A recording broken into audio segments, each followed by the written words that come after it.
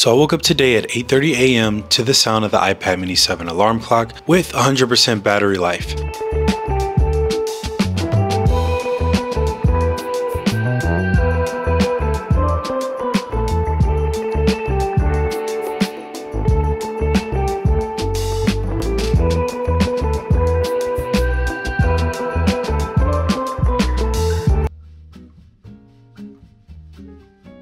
Last night, my wife and I decided to turn in early, hoping for a restful night's sleep, feeling incredibly exhausted after an unusual sleep pattern. However, things didn't go quite as planned. I found myself wide awake at 4 a.m. Granted, I did go to sleep at 9:30 p.m. However, my body decided that it didn't have enough rest, and I attempted to start my day and even went as far as taking a shower, thinking it would help me feel more alert, but the fatigue eventually caught up with me, and despite my best efforts to stay awake, I ended up succumbing to sleep once again, leading to a later start at 8:30 a.m. I prefer not to use earbuds or headphones when I first wake up, but I have to listen to some relaxing lo-fi music, so why not test out the iPad mini speakers? They're tiny but pack a punch. I actually think the speakers sounded pretty high quality. It wasn't amazing, but the music just faded into the background. I didn't notice any imperfections like too much bass or treble, which is always a good sign. So I normally start my morning with a cup of coffee, and I usually watch YouTube videos on the economy and stock market. However, I watched a video about how you can properly hydrate yourself by adding salt to a glass of water. I've been prioritizing hydration, especially as we get closer to my half marathon date, but since I ate pretty bad yesterday, I promised myself that I'd do a 16-hour intermittent fast, so this hack can be a nice workaround opposed to using hydration tablets that have sugar. I didn't know how much salt I needed, so I opened ChatGPT on the iPad mini to see how much salt I should add to my cup. I couldn't find a measurer, so I ended up just eyeballing it.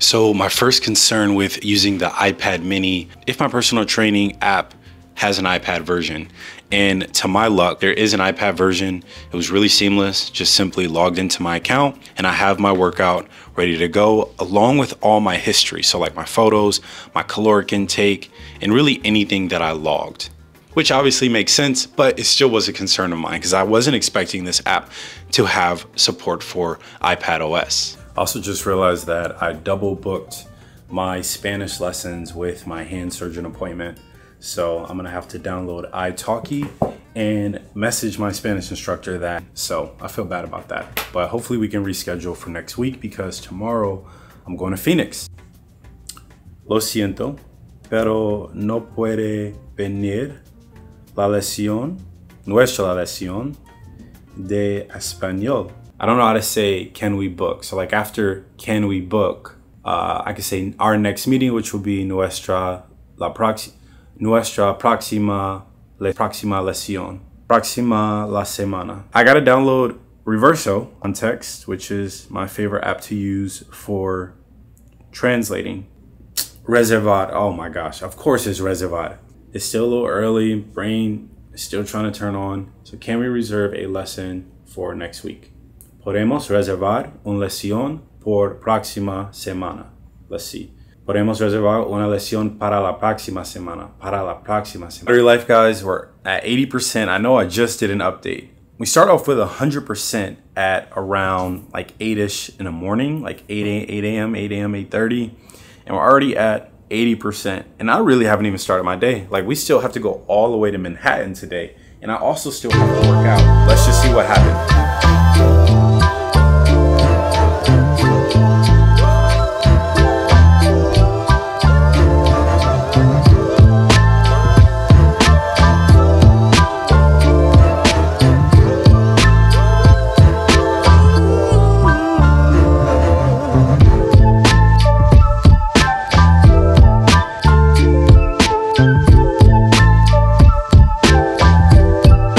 so that took a lot longer than I anticipated, but these are the R5 rear speakers from Sony. They are so clean. The RS5, yeah. These are the RS5 speakers from Sony. I haven't set these up yet, so the sound system isn't fully complete yet. I need to charge these, and then I also need to set up the subwoofer, but I think I'm gonna actually try to finish setting it up using the iPad. So these speakers have 10 hours of battery life.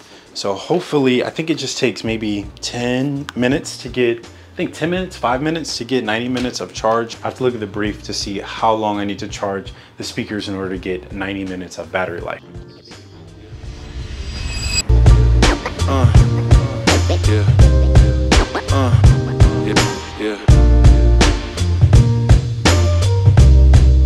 Made it to my hand surgeon appointment, and for a quick battery life check, we're at 55% at 1:45 p.m.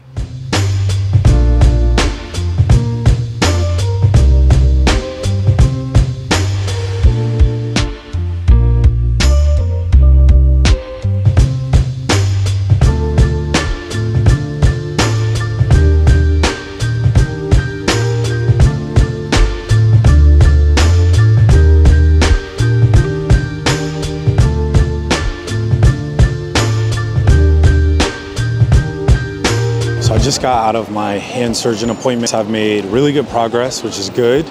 We have been tracking my progress in physical therapy, but it is refreshing to hear that from the doctor. So she thinks that I have some more room for my finger to be more straight.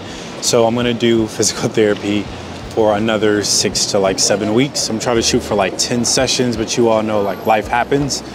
Actually, 2 weeks are baked in for me not making PT because I travel so much, so technically I'm supposed to do 12. But nonetheless, it's a good sign, and I really don't want to have surgery, so.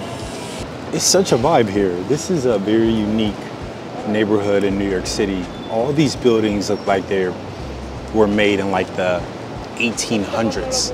That building says $8.99. If it was actually made in $8.99, I would not be shocked. But I'm actually gonna use the iPad mini for sidecar. This table, it's not the biggest table in the world. It's not super small, but in New York, pretty cramped out here. So it's cool to be able to use this as a second display without it taking up too much tabletop real estate.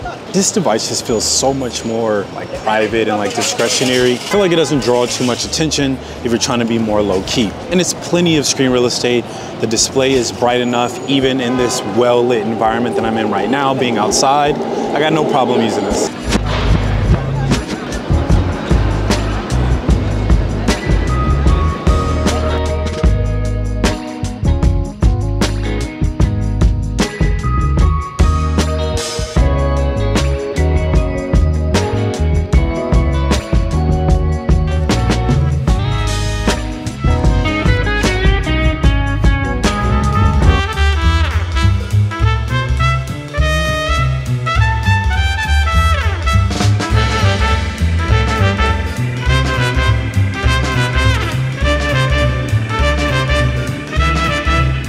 So obviously, New York City fashion is top tier, and it's hard not to spend money if you like fashion, especially because you're just amongst it all the time.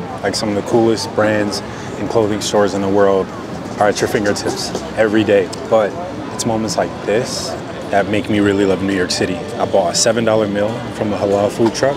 Food is perfect, the texture of the lamb, the chicken, it's just chef's kiss. And right now, I'm just using my hotspot on my iPhone 16 Pro Max to catch up on some First Things First, one of my favorite sports talk shows. And there's this group of guys who are putting on a jazz show for free right now in Madison Square Park. I never come here, but it was a perfect day to come. So I'm just gonna enjoy being outdoors, and this pigeon's trying to get some of my food.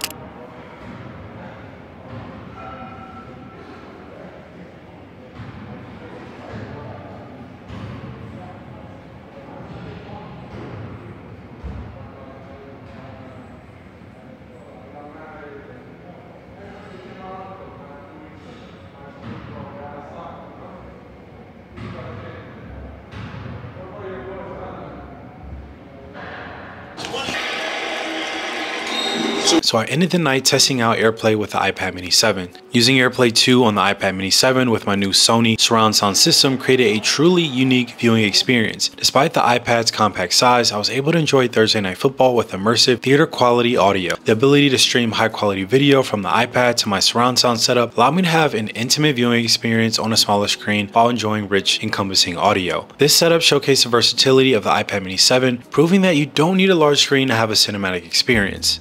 My initial impressions of the iPad mini 7 is that it's incredibly portable. I think it's great for seeking an entry iPad OS device or a powerful yet compact device for on-the-go multitasking and creativity. It's also ideal for users wanting Apple Pencil Pro compatibility and Apple Intelligence. The device looks great, the battery life lasted all day, has a bright and vibrant screen that performs well even in direct sunlight. While it may feel like a marginal upgrade as we await Apple's AI advancements, it's still a solid choice for many users. Thanks for watching. If you'd like to see more iPad mini 7 content, please give this video a thumbs up or comment below some of your thoughts.